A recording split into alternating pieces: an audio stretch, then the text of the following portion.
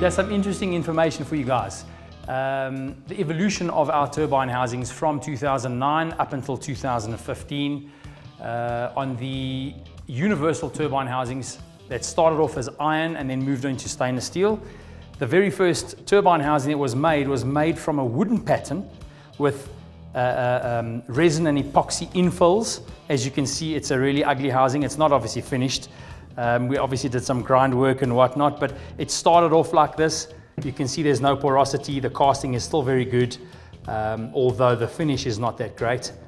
And then we progressed to stainless steel. You can still see the inserts are not 100%. You can still see the little labels that we used on the investment cast molds stand out a little bit. And then we made our very first bolt-on housing for the Mazda MPS, or the Mazda Speed 3, that accepts the GT or GTX 30 turbo or rotating assembly. And then obviously we went into the GT30. We've made housings all the way from the 28s, 30s, 35s up to the 42.